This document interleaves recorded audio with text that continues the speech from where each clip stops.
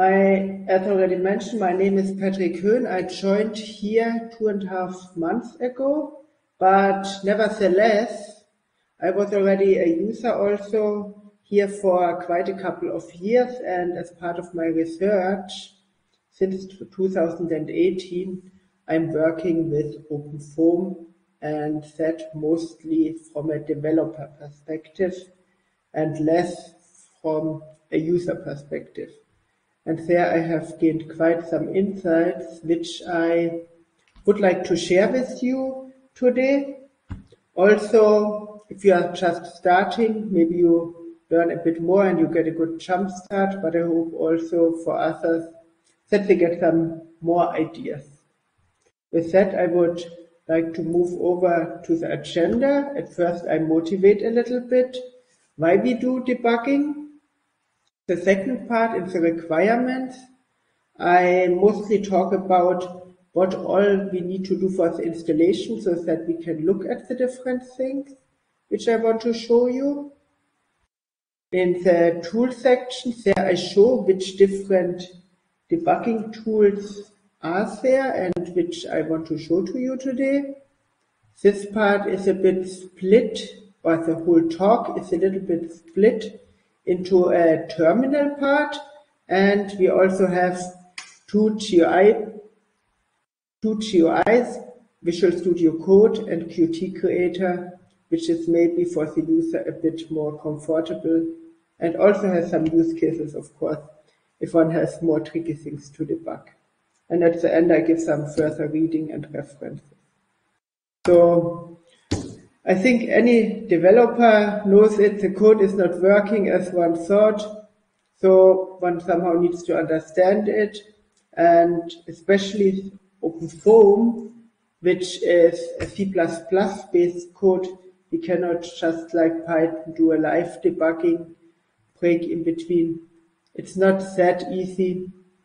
That's why it's a bit more critical to fix runtime errors and also to study that compiled code and also influence how it is running is more complicated compared to a simple Python script. That's why I'll show you today a few ways how to do it.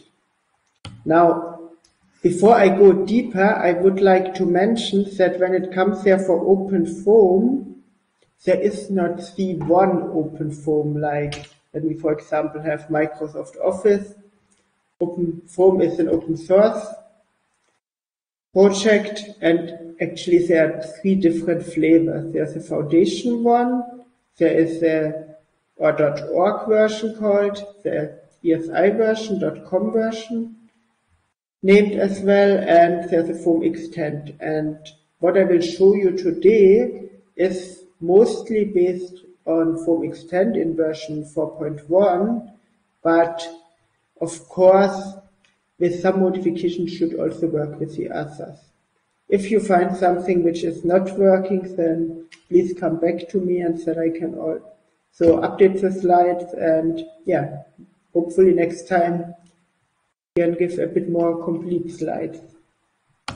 Now, the important thing, if you look from a developer perspective and not from a user perspective, as a developer, it's always good to have an own copy of the source code. Whereas as a user, if we, for example, use a cluster, we just load the respective module and then we are good to go. But as a developer, potentially, if we use some custom code, we also need to change some files of the core code of foam extend. For example, I know an add-on called Solids for Foam for fluid structure interaction that actually needed for successful compilation that 2-3 files are updated in foam extend. So in that case, we really need the source code. And here on the next few slides, I show you, based on the OpenFOAM wiki description, how one would compile foam extend 4.1 at Ubuntu 20.04 LTS. One of course needs to install some packages beforehand. Then one creates a folder and clones the code from the upstream SourceForge repository, and then one needs to do some modifications. One thing which one needs to remember when it comes here for OpenFOAM, the code is partially not the most modern one, so depending on which foam extent or OpenFOAM version one is trying to compile, it might not, or it is likely that it is not running with the latest GCC version. For foam extent 4.1, it is confirmed, and I also tested it, that it works with GCC 7, and that's why also we set it here in the pref settings file, so that this is always used when something of this foam extent 4.1 is compiled. One also need to adjust it in some other, in the wmake rules files, but not much more about that.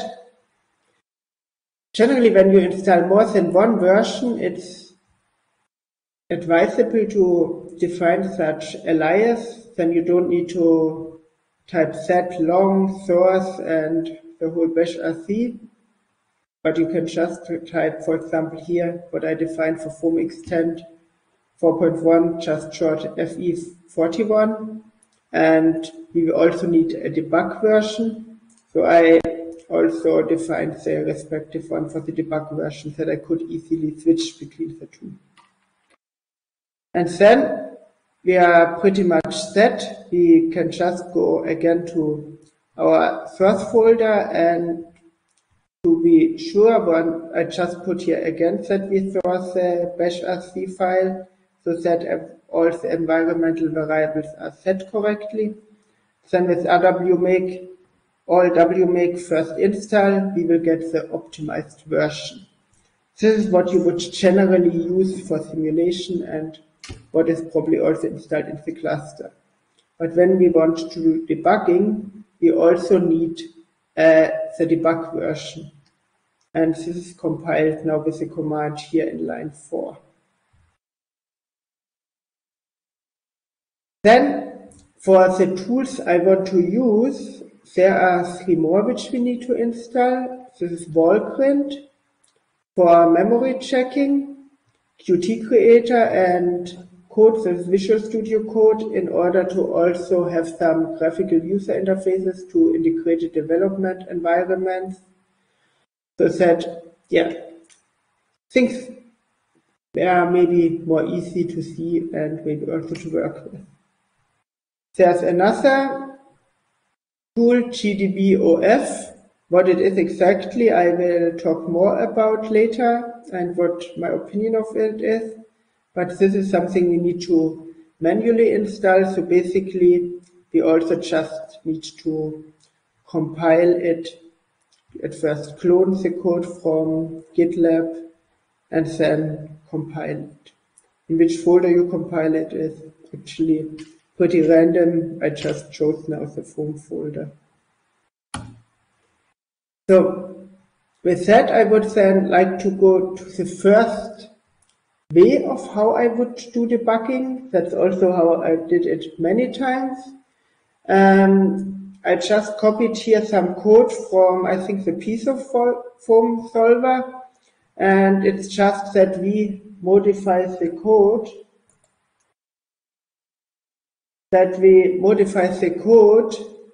and add their printouts to the standard output. In OpenFOAM, there's also the info stream defined, and that's what's used here. And then we can just put more info statements in our code, and by that, for example, see at which point the code stops working. And maybe also output variables, like here, for example, the time name. And that's a very simple way of doing things, but it has a few downsides.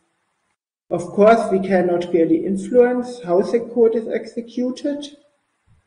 Every time we want to put we want to get more information, we need to add another line of code and recompile it. And when we have finally successfully done our debugging, then we also need to clean the code again because we don't want to pollute our log files that much. Now, there should be a better way of doing it. Also, OpenFOAM has there some of those info statements which we can switch on and off, which we can do using debug switches.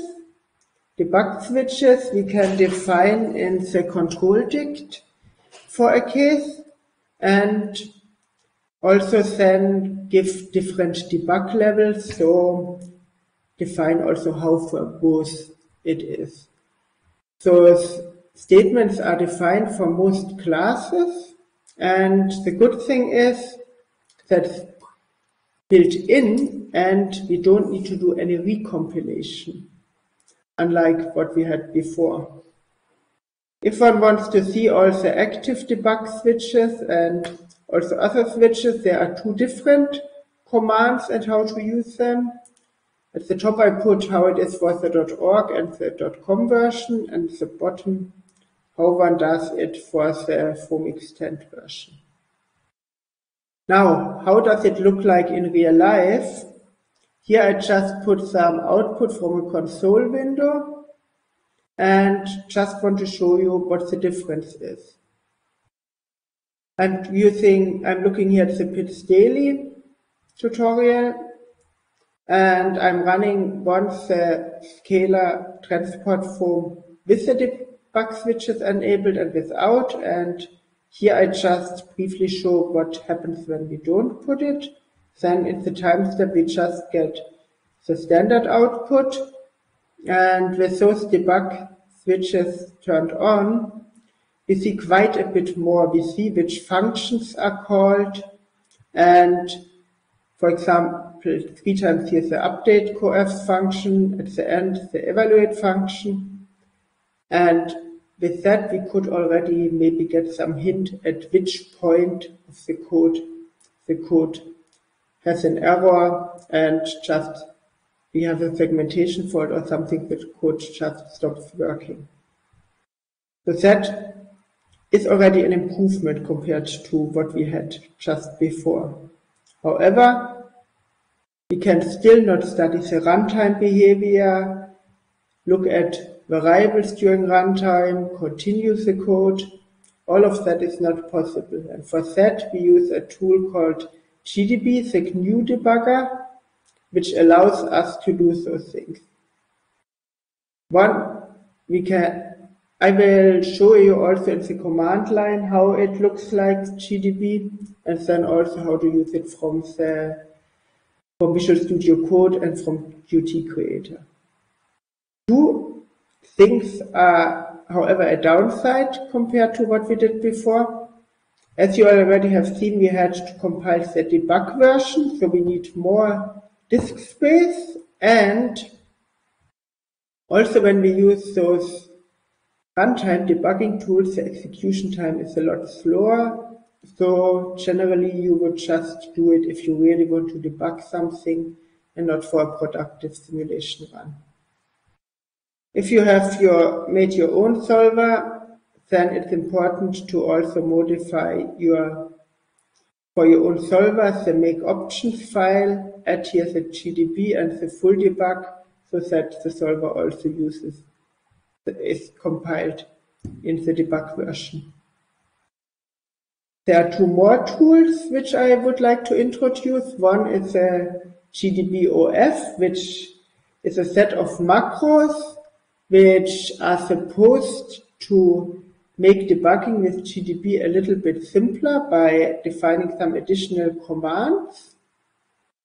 It should also allow to dump data at runtime and expect data structures more easily.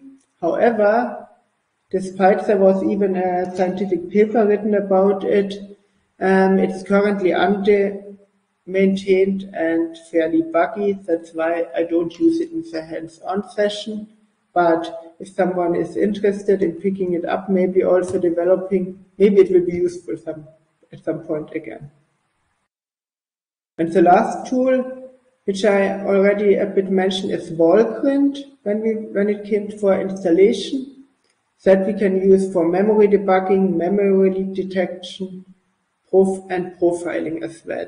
But in this talk, I won't talk about the profiling because it would be just out of the scope, to at least time-wise. Then I probably would not talk half an hour, but maybe 1-2 hours. With that, we have the two IDEs. We have Visual Studio Code, which is multi-platform, and I also want to mention that the proprietary version, there's also an open source version, which does not have telemetry, but for that the installation of the C++ tools is a bit more manual. That is why also I use here Visual Studio Code and also installed it as a snap package. If it's not working, then potentially I trust also the developers are then able to use custom package repositories and also make that work. But just in the slides for easiness, I put the snap package. And with that, we can use many different languages. C++ is of course most important for us, since that is what OpenFOAM is coded in, and it has also the standard features you would expect: syntax highlighting, code completion, also integration of revision management systems like Git or Subversion, and has also a graphical debugger. There, the features of Qt Creator are fairly similar. The only difference is it's based on and integrated in the Qt framework, which is a multi-platform C++ framework for developing general applications, whereas Visual Studio Code is based on Electron, the Electron framework, so JavaScript. But apart from that, feature-wise, I think they are fairly similar, and I will also show you both. Now, for the hands-on session, I will use a PITS daily tutorial, and that I'm running with a scalar transport form. And for that also, we will have a modified version for which the source code I will provide, because of course that built-in version should not have memory flaws or issues. So if we want to see those, then of course we need to add those flaws. It should not be in the productive code, of course.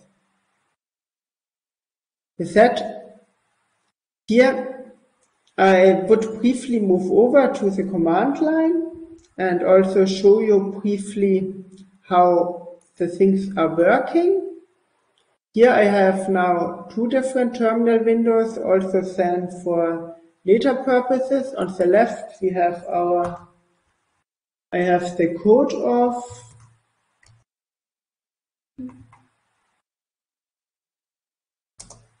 we can just then later have a look at the code where we have all the flaws, and on the right hand side we have the simulation case, and then we can also just start it with the built-in version. Scalar transport form. And what comes in pretty handy, I have put all the different shortcuts and commands in tables where we will go through after I showed you a little bit around again. So if you don't understand something completely right now, don't be scared. It's Control X, Control A. I can also see the code and go through it. Then if we want to now go through the code and see how it works, then it's important that we also can define, for example, breakpoints and tell debugger to stop the code then at a certain line so that we can inspect the code or try also to understand what is actually going on. So, for example, if I would now define a breakpoint, I can either use the short for this is B, and with that I could, for example, put a breakpoint at line 55, which we now also see up here shown. Now, nothing has happened when it comes there for the code yet, since maybe we also put one directly at the beginning of the main function.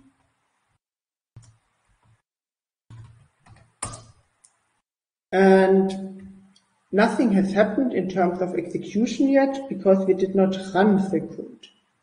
Just when we now type run, that we don't need right now, then the code is actually executed, and we also see that we are now, the debugger stopped now in the line where I told him in line 38. Now we could continue to run the code. For that we can use C. Then it would just continue till that breakpoint.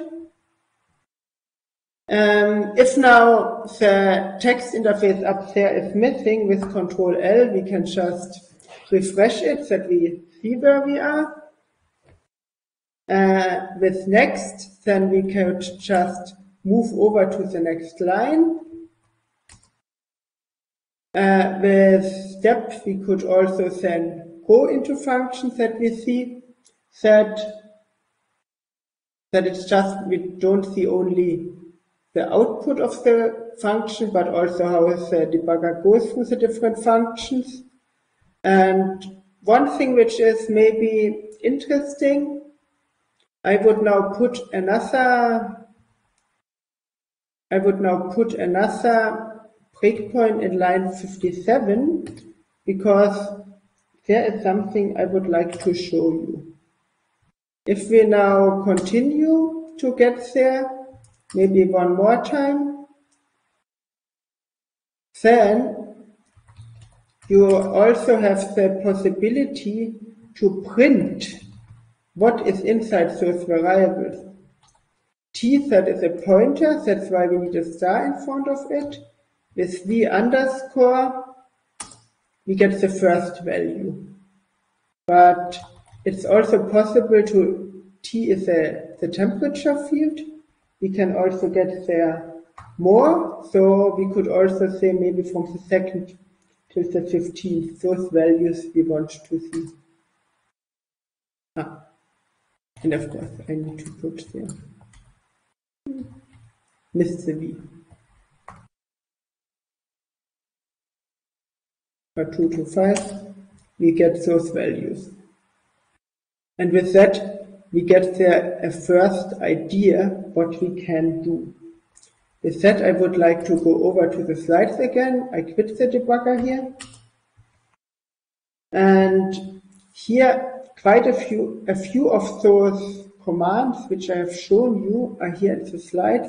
Help is maybe for the start important to also get the description of the different commands and which all commands are there. This list, just like with cut in the terminal, we can also see different lines. We can also see it for certain files actually.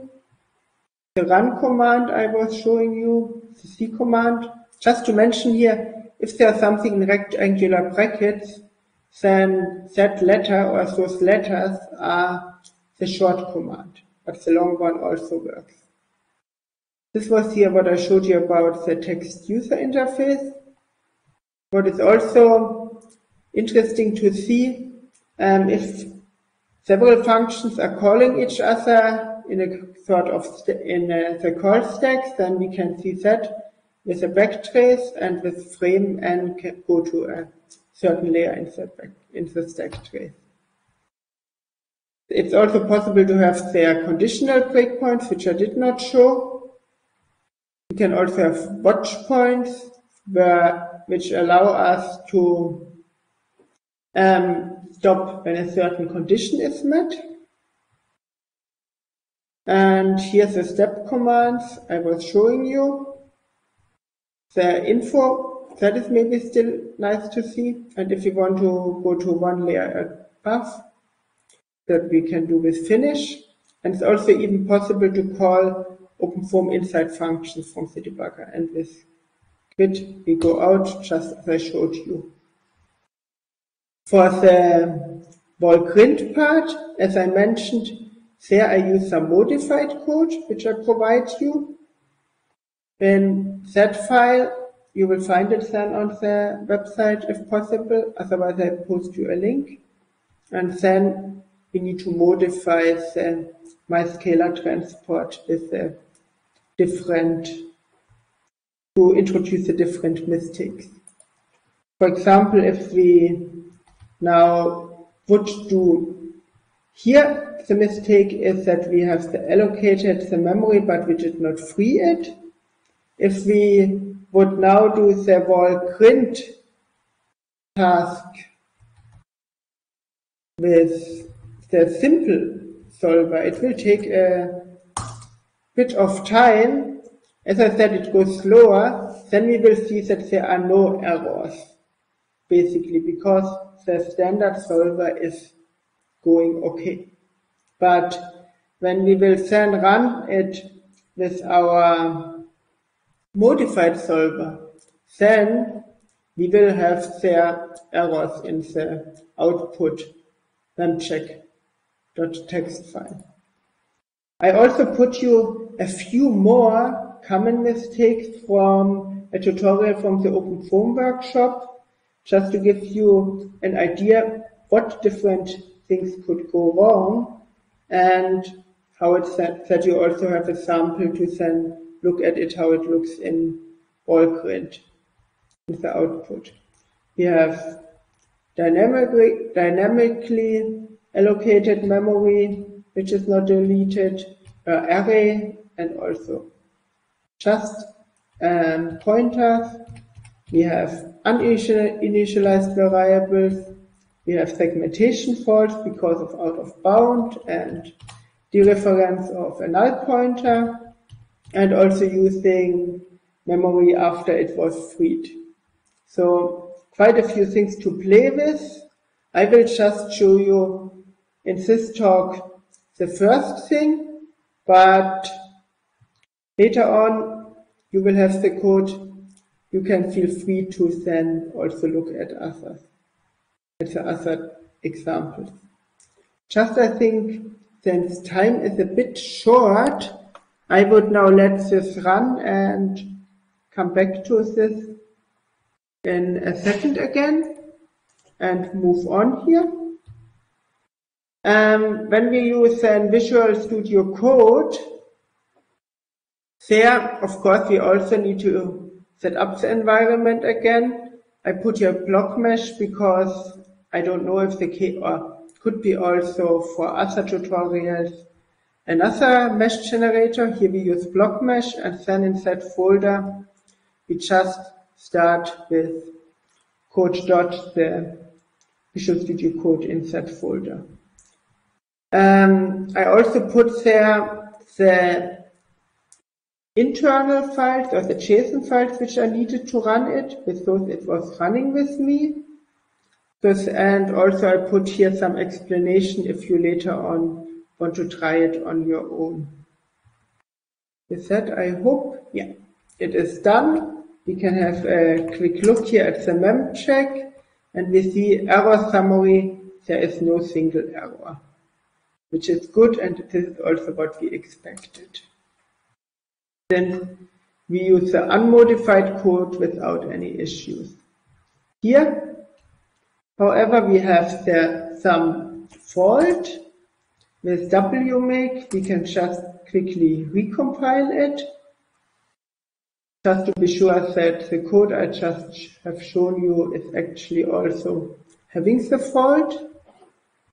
And once that is completed, we can just run that here while I already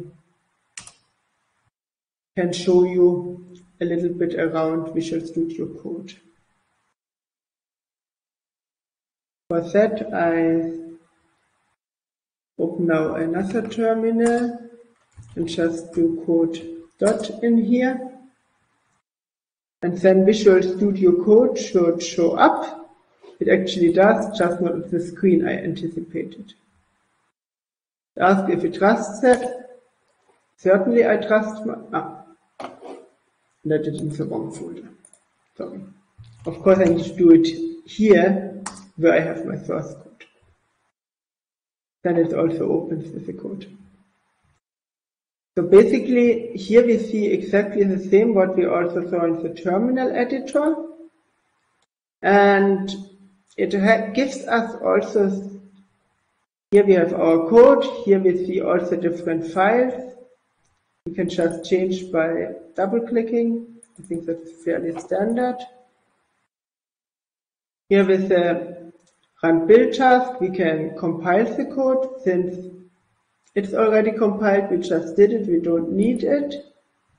And then, if we go here with the OF debug, which I configured, we can also start the debugging. And if we then look a bit at things, you will notice that if we look here at the terminal, it's basically what we saw also directly in the terminal. The debug console also allows us to command line execute text commands. But what is different now? Here the call stack, we have it permanently visible in a window, and what makes our life quite a bit easier is we don't need the print command anymore, but we can directly access the local variables. It takes now a tiny bit, simply because that's a bit larger the field. In that time, I would just like to go back here. No, okay, was not done yet. But it will be done in a second, because then I can just briefly show you how it looks like when there's a fault. And just And here you see now we have two errors, basically, and it also gives us a hint where the problem is. It tells us in my scalar transport form in line 61, and this is what you see here also, where we initialized the variable and we did not properly delete it. So with that we already would have a hint what we have done wrong. And this is basically what here for memory leak detection or the memory debugging, we get there some good hints. Now, what I showed you with stepping, continuing, all of that we also have up here, but this time in a nice graphical toolbar.